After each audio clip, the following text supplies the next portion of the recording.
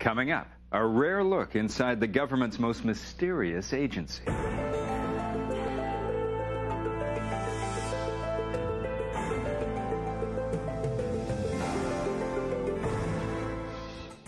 For nearly 50 years, what goes on inside these buildings has been known to only a select few. People who work in the intelligence profession live in a world between war and peace all the time. But now, for only the second time, the National Security Agency is opening doors that have been sealed tight. No place in the U.S. government has been a secret for so long as NSA. The National Security Agency has long been the subject of rumors and controversy, mostly a result of its extraordinary secrecy. The NSA has a larger budget than the CIA and a mission even more mysterious. The once invincible agency is coming under some fire, so officials of the NSA have started to talk. Join us for America's Most Secret Agency. This is Fort Meade, just outside of Washington, D.C., in suburban Maryland. It is the headquarters of the NSA, the National Security Agency. And if you don't know what this super-secret agency does, or even that it exists, that's because the NSA wants it that way. In fact, among themselves, agency employees quip that NSA stands for No Such Agency. NSA has lived through secrecy like very few people have ever understood for the last close to 50 years. No place in the U.S. government has been a secret for so long as NSA. We are the keeper of the nation's secrets. Now, that doesn't mean that nobody knows. It just means it's not public information. NSA employees operate in a culture of absolute secrecy. They are given polygraph tests as part of their lengthy screening process prior to employment. Computer files track their movements, even which employees carpool together. Bottom line, no one talks. NSA is far more secret than any other agency in the federal government here. If you look at the CIA, almost every director, deputy director, or whatever comes out ends up writing a book about the agency. But in the entire history of NSA, there has never been an employee who has written a book about the agency. When I came to NSA, one of my mentors, he said something very telling to me, something that carried me through my whole career. He said, you're not going to be able to publish your work here, but you can become top secret famous. And I guess that's sort of been the quality that has sustained a lot of us, being top secret famous. There's a saying that says you are really mature in this business when you get as much satisfaction from keeping the secret as telling it. You make history quietly, silently, aware that your greatest moments, your greatest victories, if ever known at all, will be divulged only to generations many years from now. But with allegations of widespread mismanagement, charges that the NSA is violating American civil liberties, and an impending budget fight in Congress, the NSA is beginning to re-examine just how secret the agency needs to be. NSA has struggled with this problem of how do we put the record straight without throwing away the secrets that we're trying to protect. We are going to slowly, surely, and carefully tell the stories that the citizens should know in order to restore their faith in what is being done and why it's being done. Why can't you tell the American people those things you can tell them? Okay? I mean, it's one thing to draw the line and simply say, we don't talk about ourselves, we don't talk about our operations, and that's the end of the conversation. But there are, in fact, some things that we can say, some things we ought to say. In the very simplest of terms, they are the ears of the United States, listening from airplanes flying over combat zones and mobile satellite monitors on the ground. From somewhere inside the bowels of this building, called Ops 2, the NSA captures radar, radio, and television signals, as well as phone calls, email, faxes, anything that transmits a message from one person to another. We intercept communications of adversaries of the United States and attempt to turn that into wisdom for American policymakers and commanders. By the same token, We attempt to prevent other nations from doing that to the United States of America. That's what we do. It is called Signals Intelligence, or SIGINT, NSA language for intercepting secret messages, and it is the exclusive bailiwick of the National Security Agency. We acquire information, we determine its value, and we pass it on. The ability to do communications intelligence has saved lives. It has kept us out of war. It has shortened war when we've been in it. It's been absolutely vital, even though unknown to the American public. It has served them well in a hidden capacity. The mission of the NSA is threefold. First, get the message. Second, decipher it, either by translating it or by decoding it. And third, prevent foreign nations from doing the same.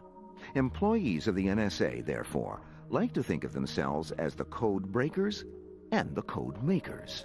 The business sucks you in. It engages you in a tremendous intellectual battle. It's sort of like a duel in the ether. And just who is the enemy on this information battlefield? It's a matter of what are U.S. national security concerns. It could be terrorists, it could be drug traffickers, it could be leaders of nations that we recognize very clearly as adversarial. There's also a question of proliferation of weapons of mass destruction, getting in the hands of, I think we're calling them now, states of concern. It's those kinds of things that policymakers and military commanders want to know about. The people who pick what targets NSA has got to go after are people in other agencies, the White House, the Drug Enforcement Administration, the Pentagon, the State Department. These are the people that send the targets to NSA to eavesdrop on. But exactly what messages the NSA is intercepting and how they get them remains a closely guarded secret. It is as diverse as is the communications network that we're exploiting. So some of it's terribly pedestrian and very easy. And some of it is incredibly high-tech and almost heroic. And when the History Channel is admitted inside the NSA, only the second camera crew in nearly 50 years to do so, we are given a selective view. The tools of the trade demonstrated for us are under tight security. They've never opened the doors really to anybody in the past, and this is a very brand new experience. So they're not really sure how to do it or what they should open and what they shouldn't. The NSA does let us into one of the most secure areas of Ops 2. It is NSOC, the National Security Operations Center. In this room, NSA security agents monitor the nation's most critical security concerns, codenamed Critic. NSOC is like the central nervous system of the National Security Agency. Everything comes in there and everything goes out there, 24 hours a day, 7 days a week. And I describe it as on watch for the nation.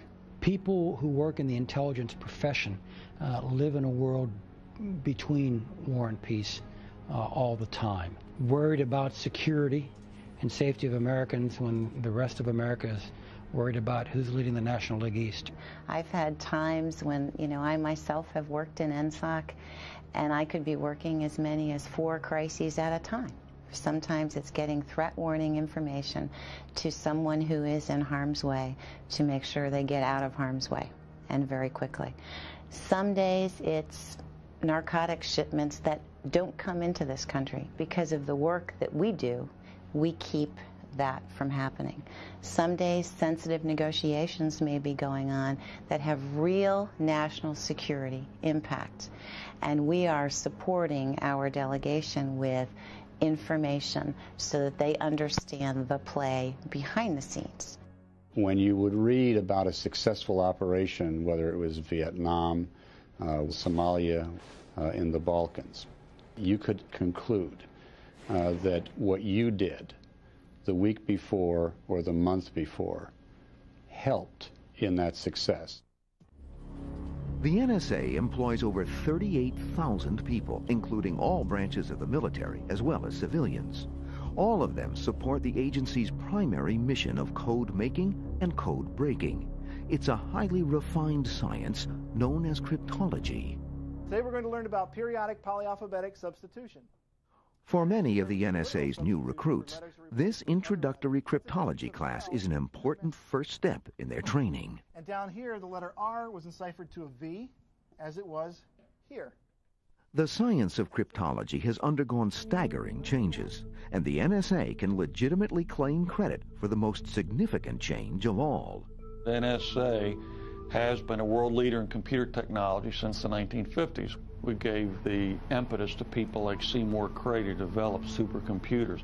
It is widely believed that the NSA operates the fastest, most powerful computer in the world. And although its storage capability and processing speed remain classified, experts agree it is considerably faster than the previous model known as the thinking machine, which could perform 70 quadrillion calculations in under 5 seconds.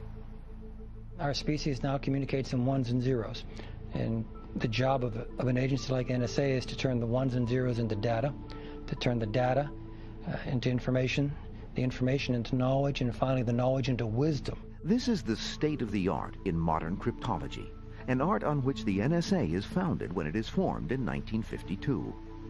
But even before there is an official agency, code breaking and code making have a long history in America.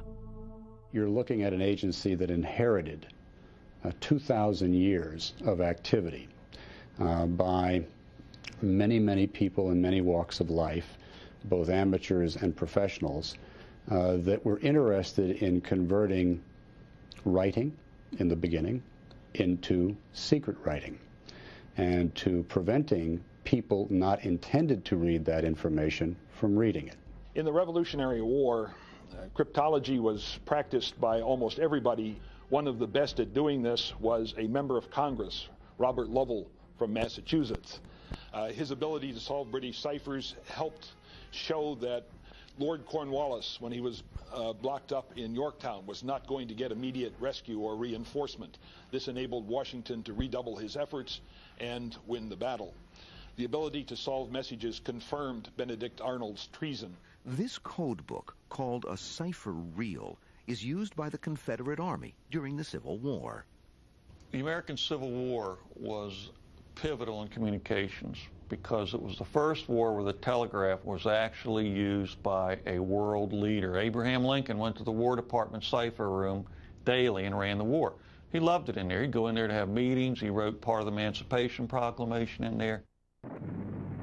And at the start of World War I, a small Army intelligence force at Verdun takes cryptology to a new level. This was the first war with radio intercept. We had trained operators listening to German communications using French radios. The most outstanding Army cryptologist of World War I is Herbert O. Yardley, who is named head of the first American Communications Intelligence Organization, known as the Cipher Bureau. But Henry Stimson, Secretary of State under Herbert Hoover, cuts the budget, believing the Cipher Bureau to be unprincipled, and puts them out of business. When he did so, he spoke the single most famous sentence ever said in the history of the world about codes and ciphers. He said, "Gentlemen, don't read other gentlemen's mail." Yardley, out of favor and out of a job, publishes a tell-all book about his life as a government cryptologist in 1931. It is entitled The American Black Chamber. The book is a bestseller and an embarrassment to the United States. When Yardley submits a second book to his publisher, specifically about the Japanese codes he has broken, the government takes action. This was explosive stuff for the 1930s. The U.S. government did not want to see it published. It would have been a diplomatic embarrassment, and the government impounded the manuscript. Although the Cipher Bureau is officially out of business, the government creates the SIS, the Signals Intelligence Service, the precursor to the NSA. Its head is William Friedman, considered the father of modern American cryptology. Under his direction, the SIS more than doubles its workforce in an effort to break enemy codes. In 1938, the Japanese diplomatic corps received a new cipher machine. They called it Secret Typewriter B. We called it Purple, and we attacked it, and within a short time built our first purple analog. Sight unseen, never seen a purple machine, sheer analysis, built a machine that after the war we realized was a 100% duplicate of that machine. Not the way it looked, but the way it worked. So we were able to break all purple messages from September 1940 to the end of the war. It was called magic.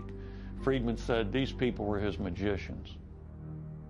There are some who believe that purple messages deciphered by the SIS give the U.S. an early warning of the attack on Pearl Harbor.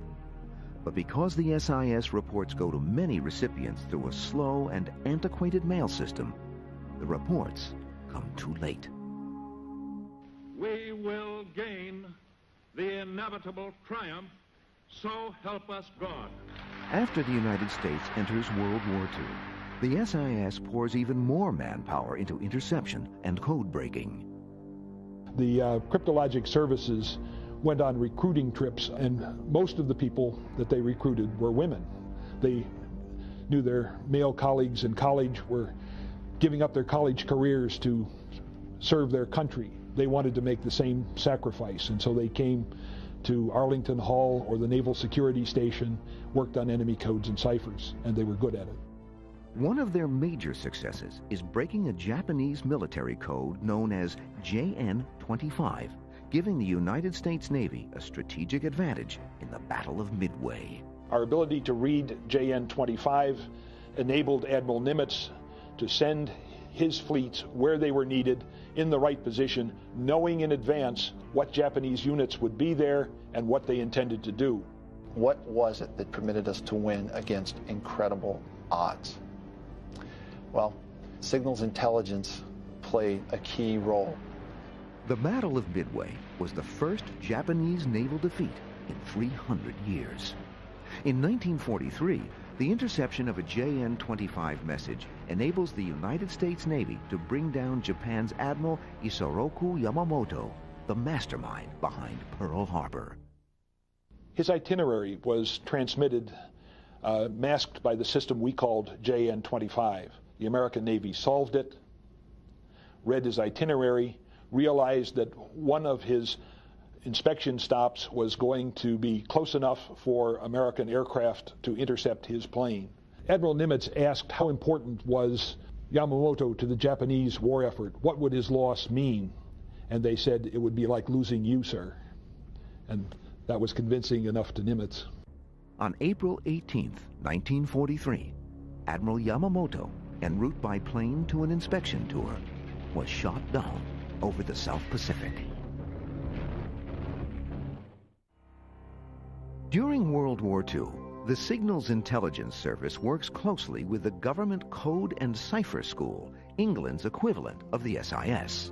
Almost every battle of World War II, there was some connection with decrypted messages. It told us where the enemy was, how he was armed, and the hardest intelligence to get, what he intended to do.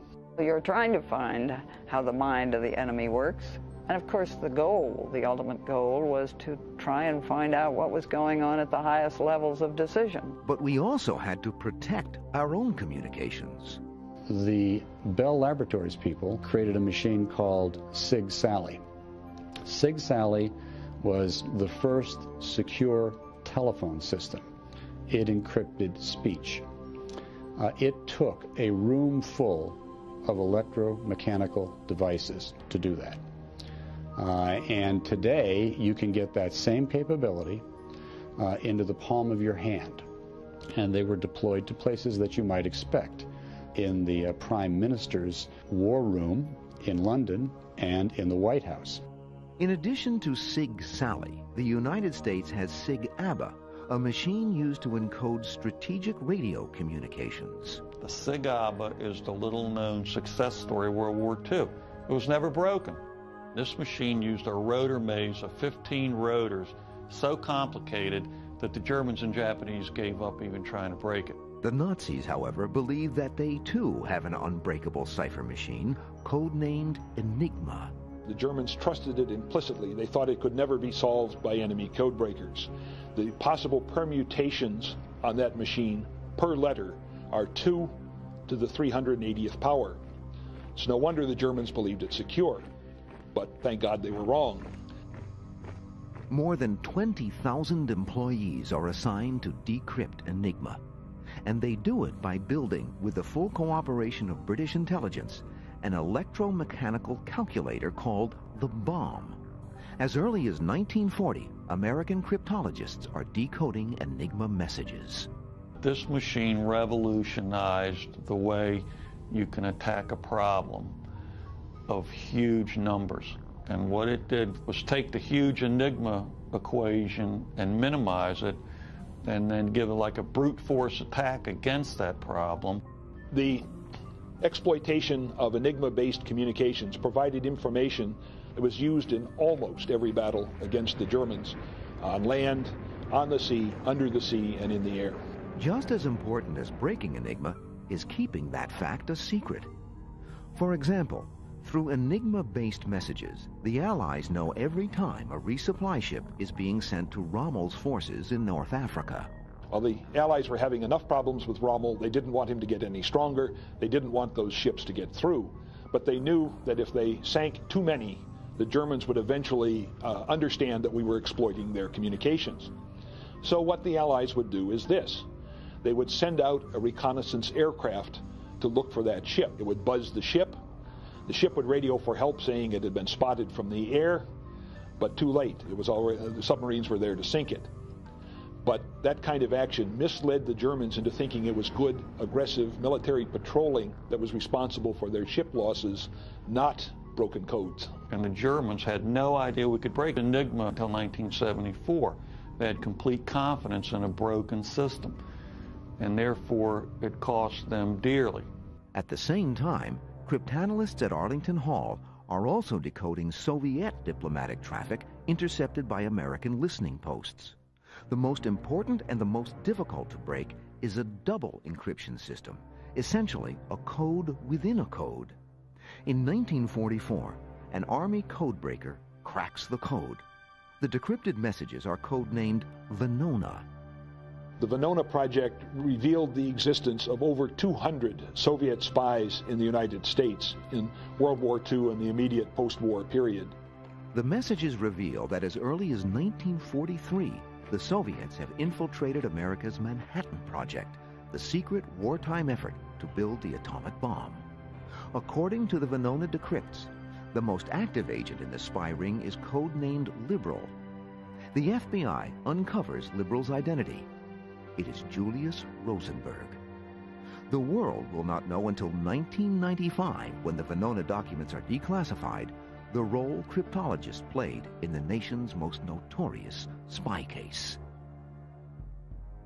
After the war, Eisenhower personally thanks the Army codebreakers at their headquarters in Arlington Hall in Washington. However, with no war to propel their efforts, many of the code makers and breakers returned to their civilian jobs. I went back to New York to work in a newspaper because it seemed to me that my patriotic duty was to get off the payroll. It didn't seem like there were going to be very many threats. Well, obviously that changed. The threat now is a strong Soviet Union surrounded by an iron curtain that the SIS has difficulty penetrating. They had what they call Black Friday in the late 40s when they lost all their Soviet code-breaking abilities. To make matters worse, the Soviets implement many surveillance techniques of their own. In 1946, Ambassador Averell Harriman was at a dinner in Moscow, and these young pioneers, we'd call them Eagle Scouts, came up to him and said, "Mr. Ambassador, we love the United States. We hand-carved this great seal of the United States for you. We would be honored if you would hang it up for us in your office." And he did. In 1952, quite by accident, a surveillance team found that this thing had a microphone in it. So for 6 years, if you were in the office talking, the KGB was listening. At the same time, the Korean War overwhelms U.S. signals intelligence. The United States did dismally during the Korean War in terms of code breaking. It was not anywhere near the success that they had during World War II. It was very pathetic. So after the Korean War, seeing the debacle that was made, Truman ordered a investigation into how the system could be made a lot better. As a result of this investigation, on October 24, 1952, President Truman creates the National Security Agency by signing a secret charter that remains classified to this day. The NSA was formed in total secrecy. Only a handful of people outside of the agency even knew it existed for much of its first decade. The ability to exploit communications is very fragile. If the word gets around that such and such a system is vulnerable, the country will change it, and we will lose access to that information. The NSA's first director is Major General Ralph Kanine. He immediately begins hiring back World War II's best intellects to fight a new kind of war, the Cold War. I realized that there wasn't any job I was doing in New York that could ever be as fascinating or as meaningful as what I'd been doing during the war. And the opportunity to continue this effort was irresistible. But by then, of course, the enemy was indeed the Soviet Union. And this posed a new and very difficult problem. NSA did not invent itself. It was invented because the world required it to be invented. During the 1950s, Russia was totally black. Nobody knew what it had, what it was doing. And the United States was very fearful that there was going to be a nuclear attack by Russia. However, just gathering Soviet intelligence signals is a challenge. Eavesdropping planes are dispatched to fly just outside Soviet borders. These aircraft were under strict instructions to fly only on the friendly side of the border. They were not to intrude into Soviet territory. Unfortunately, in a large and vigorous program, some aircraft did stray into Soviet airspace. Now, this was the most dangerous mission in the entire Cold War. More people died by eavesdropping on the Soviet Union than any other way during the entire Cold War. They were never publicized at the time because it was so secret. Those who put themselves in harm's way to collect information are probably the most unsung of the unsung heroes of the United States. Inside the NSA, a memorial marks those who have given their lives while working for the agency, including James T. Davis. Davis, an Army cryptologist, is dispatched to Vietnam in 1961, 3 years before America's full military involvement. His assignment? To locate Viet Cong guerrillas by honing in on their radio transmissions. But due to the characteristics of the Vietnam landscape, it was necessary to get relatively close to enemy transmitters to do this. On one of the missions that Davis was conducting, he was ambushed and killed. He is believed to be the first American casualty in Vietnam. All told, 152 NSA employees have been killed in the line of duty. It's not a safe business at all times, but it's an important one. Davis knew this, he accepted the risks, and unfortunately he was called on to pay the ultimate sacrifice. All of us understand that, and Davis epitomizes that for us. Throughout the 1950s and 1960s, the National Security Agency has one purpose, one single target: intercept intelligence from the Soviet Union. We were then very much aware that our insight into what was going on into this closed society was, as I say, totally unique. Tremendous resources are put into gathering communications from radar signals and radio transmissions using ground stations. And eavesdropping planes are now passing through Soviet airspace. A lot of the U-2 flights were loaded up not with cameras, but with eavesdropping gear that would pick up signals that come out of the radar that are surrounding the missile bases. What has not really come out is how the United States almost forced a war with Russia at the time by sending these aircraft into Russian airspace, basically challenging Russia. To decode the flood of communications now coming in, the NSA hires thousands of mathematicians and engineers to work together to create decryption machines. It led the way in information technology, it led the way in computing technology, it led the way in storage technology, all because of its two basic missions, where it had to deal with large volumes of data and protect the volumes of data that it wanted to protect. That's the kind of edge in advanced technology that has happened at NSA over the years that I've been here. You get to see it early, You get to work with it early. I actually watched the information age unfold from NSA. The agency's history is marked by us being able to deal with every technological challenge that's been placed in front of us. We have done it, period. Early on, new decryption equipment aids in the decision-making surrounding the Cuban Missile Crisis. It helped the administration to understand the kinds of military goods that were being shipped from the Soviet Union to Cuba. And eventually, when President Kennedy established his quarantine line around Cuba, it helped the president to understand that the Soviet ships were not going to challenge that line, that his quarantine was going to work. But the NSA's tremendous successes during the Cold War are not without a price. In 1968, an eavesdropping frigate, the USS Pueblo, is deployed to North Korea. The first mission of the Pueblo was to sail along the North Korean shore and eavesdrop on North Korean communications. They knew the U.S. was sending these spy ships over there, and North Korea was very unpredictable. So North Korea decided to take out their vengeance on the Pueblo. The North Koreans captured the ship, captured the equipment that was on board, and they captured the entire crew and were able to interrogate them for almost a year. It was a severe loss of cryptologic information and signals intelligence information to the communist side. But the NSA has enough tools and techniques to weather the losses by Pueblo. By the time Richard Nixon is elected president, the NSA has 95,000 employees and is generating more than 1,000 intelligence reports per day. From 1952 to 1975, the NSA is allowed to operate with virtually no oversight. The NSA would talk to a couple people in Congress, just a couple, and that was it. And the reaction from Congress was, we don't want to know what you're doing. Here's the money, take it, go do what you want.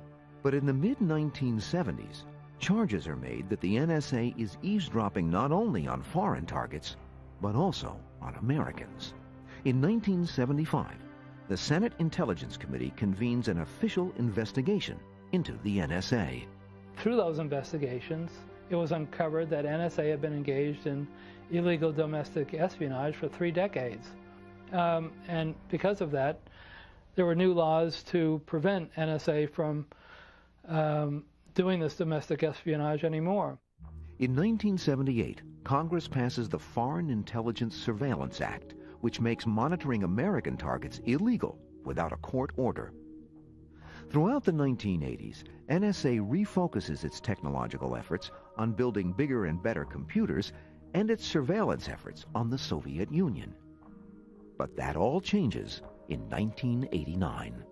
I was down there during the Cold War, and one by one, all of the Eastern Bloc countries fell. Now that's a fairly powerful experience to have, to be sitting down there knowing that most of your national security policy over the years has been built on your policy toward the Soviet Union. You have a very bipolar world. And you're actually sitting there watching history happen. When the Soviet Union collapses in 1991, the NSA is forced to revise its mission and begins to focus more on elusive targets like international terrorism and drug trafficking. Without a clear intent from a discernible threat like the Soviet Union, NSA's usefulness is questioned. Congress lowers the NSA budget and staff cuts are made. But at the same time that that discernible threat was declining, there was another discernible threat arising. The new threat is global technology. We now have the capability in this globally networked world for anybody, not just a superpower or a nation state with a large military, to reach into your society and to your infrastructure and do you harm. And they can do it for next to nothing. Because of the rapidly expanding use of computer technology in the private sector, the NSA's espionage equipment is no longer theirs alone. The world is catching up. Yesterday's mousetrap is overcome by tomorrow's mouse. And then there's a new mousetrap built, and it keeps going and going and going. We're a nation blessed in many ways, but in terms of defense, We're blessed by two large oceans on either coast. And so even in a world of thermonuclear weapons and intercontinental ballistic missiles, Americans felt a bit more secure than, say, their South Korean allies did, who were face-to-face with communist ground forces. And there's an awful lot of things now that are really important to America and Americans that are located somewhere in this cyber entity and are in this new place. That new place is vulnerable. Most of the history of the American nation has been working out security and liberty in physical space. And now we're about working out that formula in this new cyber domain. As the National Security Agency enters its second half-century, it must retool and rethink its battle plan. I think it's important for the public to know that the history of NSA has not stopped. It's not the end of NSA history. It's a very important turning point. Cyber war is a term that you hear today a lot. And the business we're in is to counter the effectiveness of cyber warfare against our infrastructures. For example, the power grids, the airline air traffic control systems, the rest of the transportation networks, the energy networks, the health services networks, all of which have information that are critical to some segment of our society that are all today vulnerable, given their global networking, to attacks by terrorists, criminal elements, hackers. We're trying to keep pace with a global telecommunications revolution that's being fueled by a multi-trillion-dollar global telecommunications industry. So change has a completely different meaning for us now. It's the tempo has really picked up. For example, at the height of the controversy between Iraq and the UN Arms Control Inspection Team, Saddam Hussein is communicating with his ministers using a mobile telephone that operates on more than 900 channels. Each channel is separately encrypted. The global water level of encryption is rising. There's just more out there. It's just a tremendous explosion of volume. And with this explosion, key communications are slipping through the cyber cracks. In 1998, India detonates its first round of nuclear tests. All the billions we're paying for NSA, they completely overlooked that. They completely missed it. So if they miss that, then maybe they're missing a lot of other things. To reduce the number of near misses, NSA is now pouring a significant portion of its budget into new software that can better intercept and decrypt the billions of phone calls, faxes, and emails that encircle the globe daily. But just how much they're spending remains top secret. We're not going to tip our hand relative to our adversaries and invite them to go after technology area X, because they see us investing in that technology. There is evidence that among the NSA's newest inventions is a computer program codenamed Echelon, software the NSA shares with the intelligence agencies of other nations. With Echelon, the NSA has developed a way to search for key words and phrases like terrorism or bomb, and cull those messages out of millions that may affect national security. They don't talk about Echelon because any kind of technology that actually shows how they eavesdrop on foreign countries is still forbidden for NSA to say to anybody. A lot of Americans are worried that the age of eavesdropping on the U.S. may be returning. You have technology that can pick up enormous amounts of communications from tremendous amounts of people all over the world, including U.S. citizens. They have the technology, but is the NSA violating the Fourth Amendment of the Constitution, prohibiting unreasonable search and seizure? I'm here to tell you we don't get close to the Fourth Amendment. We, for better or for worse, stay comfortably away from that line. I don't think NSA is illegally spying on U.S. citizens like they were in the past. However, there are still some worrisome loopholes. Technology has far surpassed what the laws are. But the NSA insists that the American public's concern over civil liberty violations is unfounded. It's really important that the American people understand what we do, that we are, in fact, a relatively powerful organization, and it's absolutely critical that they don't fear the power that we have. I really think the public understands that there are vulnerabilities in our current way of life. And I think they're very anxious to have somebody make those vulnerabilities go away. Really, what you have in here are a bunch of Americans that are safeguarding Americans. And I believe in my soul that this is the most trustworthy group of Americans I've ever seen. In January of 2000, many of the NSA's most powerful computers suddenly lost all power and were down for 3 days. Intelligence experts interpreted the disaster as one more sign that the agency is in dire need of modernization. The magazine U.S. News and World Report recently studied the NSA and concluded that the agency is no longer on the cutting edge of technology. Agency officials maintain they're up to the challenge of modernizing and vow to continue their mission of protecting America's national interests.